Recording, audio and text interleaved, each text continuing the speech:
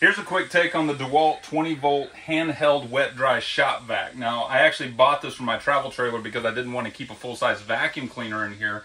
But even if you're using it in your shop, it's great for smaller cleanup jobs.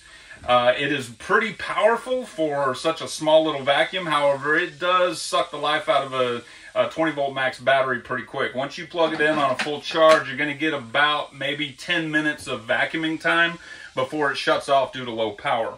It has a very generous debris canister for what it collects. I've never been able to fill this up, even with the filthiest floors, say after going to the beach and vacuuming up sand. It also has a washable, removable filter that is easy to remove as well.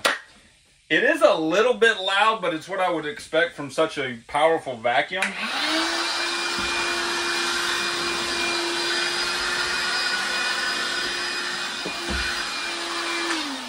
But I'll deal with the noise for such great performance out of a little vac. The hose itself does have an extension from about 1.5 feet to about, well, pretty close to 3.5 feet. So you can actually attach a 3/4 inch attachment here, like a brush attachment that you'd have to buy separately.